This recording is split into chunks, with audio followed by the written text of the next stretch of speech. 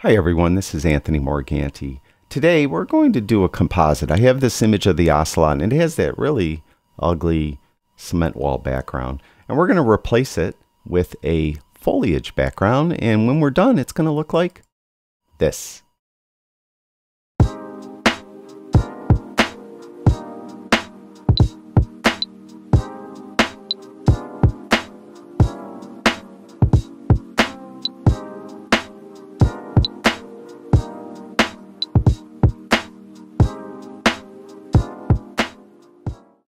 I have two images open in Photoshop. In the first tab, I have an image of an ocelot that I took. Next to that, I have a stock photo of some shrubbery. So we're going to take the shrubbery and we're going to put it behind the ocelot. As you can see, the background of the existing image of the ocelot is just the wall. So I want to get rid of that. Now, what makes this a little more challenging than that video I did last week, and by the way, if you haven't seen that video, I have a link to it in the description below this video, is the ocelot's whiskers. We have to try to clip out those whiskers along with the rest of the ocelot. Now, we're going to do pretty much the same thing though that I did in that other video. First, we need to get a selection of the ocelot. So I'm going to get a selection tool, any selection tool. I'm going to hit the W key on my keyboard and it selects any one of these three tools. It doesn't matter which one is active. Just hit the W key, then go up to the top and click on Select Subject. And when you do that, in this case, because the ocelot is pretty well isolated from the background, it did a really nice selection of the ocelot. Now, if you find that you're not really getting a good selection of your subject, you could get usually the quick selection tool and add to the selection. And by default, it will probably be on the little plus thing over here. So you could come over the plus brush, I should say, instead of the plus little thing. So you could come in and get a better selection, as I just did on the back of the ocelot. So we have this selection. Of course, it's not perfect. It didn't really select the ocelot's whiskers or anything that is kind of jutting off away from the ocelot's body, little stray hairs and things. So we need to do select and mask. So go up to the top and click on select and mask. Now, I usually prefer to use the overlay, it's called. This is the red background. You could use what will work best for your image, or whichever of these options you prefer. We all like different things, right? So typically I usually will use the overlay. Every now and then I'll put it on black. But in this case, on black would probably work as well. But we're going to stay with what I'm used to, the overlay, which is the red. And then what I'm going to do is now I have opacity down already. If I put opacity all the way up, you could see how it's cutting off the cat's whiskers. So we really need to get those whiskers in, or get them so we could see them. So what I'm going to do is I'm going to pull the opacity of that red down so I could see the whiskers.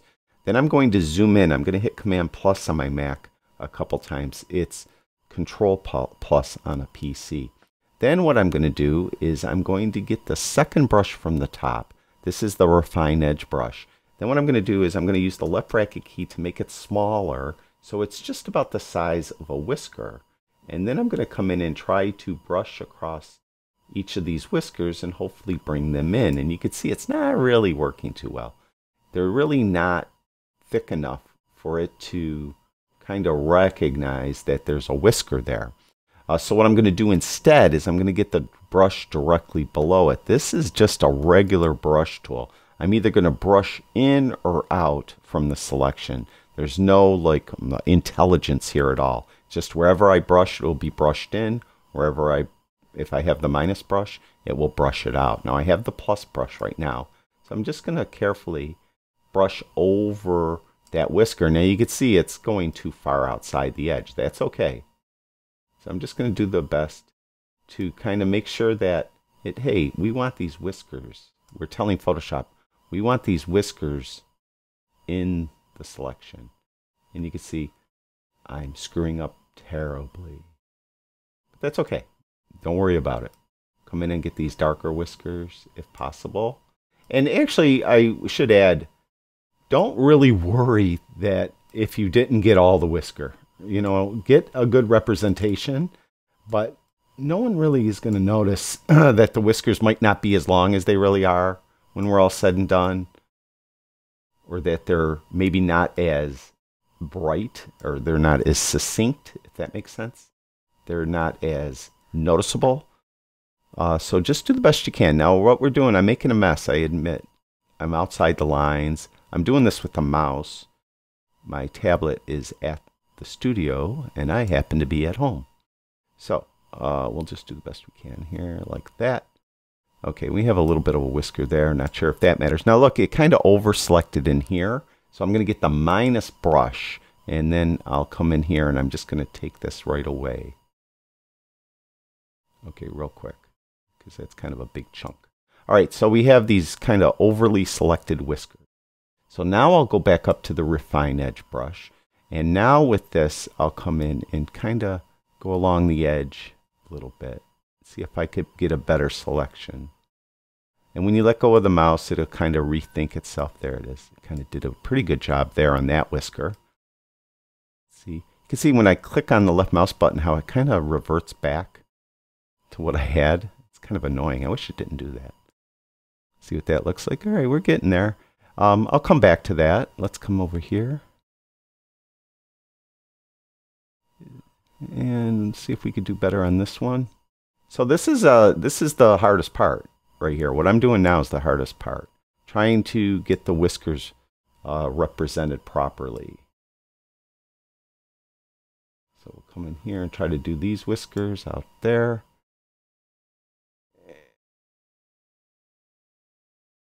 See how those look.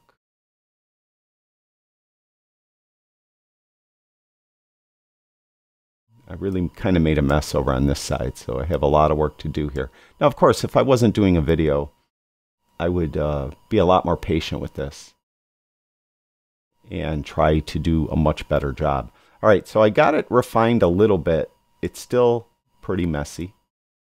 I would, in real life, probably mess around with this refine edge brush a lot more, but to save time, I'm going to go to the regular brush in minus mode, and I'm going to just try to keep a steady hand as possible and get rid of those parts that I don't want in the new composited image. So I'll just do the best job I can. Of course, as it is very difficult. I drank 3 cups of coffee already today. But we'll see. So I know this isn't very exciting for you to watch, so I'll do the best I can. I'm going to cut it a little short eventually so that you don't have to endure all of this. Let me go on this other side and try to do this side a little better. Do that side a little better. Do this side a little better. And this is the way I do. If you saw like my backgrounds of my computer, you might have noticed there's a tiger there, and her whiskers are pretty well represented. You could see them pretty well. This is just what you do. All right. So what we're going to do here, I think, is we'll take these whiskers right out. We don't need those edge of those whiskers there.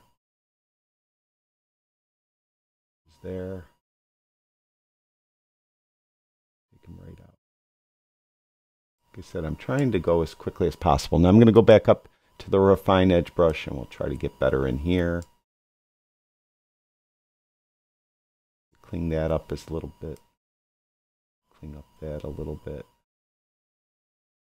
And clean up this a little bit.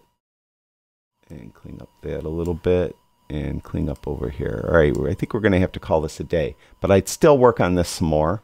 If I turn the opacity of this up, you could see that we're kind of messy in here. It is what it is. So we're going to keep it like that. I'm going to zoom back out by hitting Command 0 on my Mac. It's Control 0 on a PC. That will fit it to screen.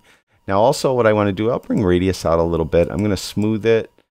I'm going to feather the edges. That will help it kind of sit into the new background better. And I think that's it. I think, all right, so it's not as good as I would want it, but it's going to be good enough for what I want to do right now. So we're going to output it to a selection like I did in that previous video, and we'll click OK. All right, so we have our selection now. Now we need to just duplicate our selection by hitting onto its own layer, by hitting Command J on a Mac, Control J on a PC, and there we have our Ocelot. Now we're going to go over to the image of the greenery, and we're going to get the Move tool. Hit the V key on your keyboard so you have the Move tool. Click and drag that up to the other tab. Hold it over the image. Hold the Shift key down as you let go of the left mouse button, and that will center it so it's right in the middle. Then we're just going to drag that layer below the clipped out layer of the Ocelot. Now you can see the Ocelot is there. All right, so you can see I kind of messed up the whiskers a little bit, but it actually doesn't look too bad. Now we still need do a lot of work here. It looks like someone clipped out an Ocelot and put it in front of fake greenery. So we need to make it match a little better. I'm going to work on the greenery, and what I'm going to do is I'm going to convert that greenery into a smart object, or that layer of the greenery into a smart object, by right-clicking on it and going down to Convert to Smart Object. The reason why is I'm going to do two different adjustments on this greenery. First of all, I'm going to blur it a little. You can see how the back of the Ocelot's a little blurry. It doesn't look right because the background is in a better focus than that. So I need to blur that greenery a little bit. Also, the greenery overall is pretty dark compared to what the Ocelot is. So I'm going to brighten up the greenery as well. Now, I'm going to do the blur. I'm going to go up to Filter, Blur, Gaussian Blur. And I'll just move the slider around it. You can see it. We could actually see the effect. All right, so we'll just blur it out a little bit. Try to get it to match. Looking at the back, just what I think it might want, or what it should be. Maybe not that much. Right around there. And this is the thing, when you do an adjustment like this on a smart object, I could come back in and readjust it. Otherwise, I wouldn't be able to. To readjust it, I could just double click on the words Gaussian Blur, and then I get this dialog box up again with the exact same setting I had, and I could come in and readjust it if I needed. So that is the blur. Now I need to make it brighter. To do that, I'm going to go up to Filter, and I'm going to go to Camera Raw Filter. Now with this adjustment, I won't see the Ocelot. I'll only see the background. So I'm just going to go here, and I'm going to kick up exposure. So I got to kind of guess on this, right? So we'll try that. Now again, if that wasn't bright enough, I could come in and double click on the words Camera Raw Filter, and it will reopen the Camera Raw Filter with the exact same settings I had. So we're good to go there. All right, so I think I have it. Kind of the right brightness and the right amount of blur. And you can see the whiskers actually, for me, rushing through it, they don't look too bad. I obviously could have done a better job, and I would have done a better job if I wasn't doing a video and I didn't want the video to be 45 minutes long. So now I want to adjust the entire image as, together. So the Ocelot with its new background. To do that, I could flatten all these layers. I would go up to Layer and down to Flatten Image. But what I usually prefer to do is just to put a stamp layer on top. And I use the keyboard Shift Option Command E on a Mac. It's Shift Alt Control E on a PC.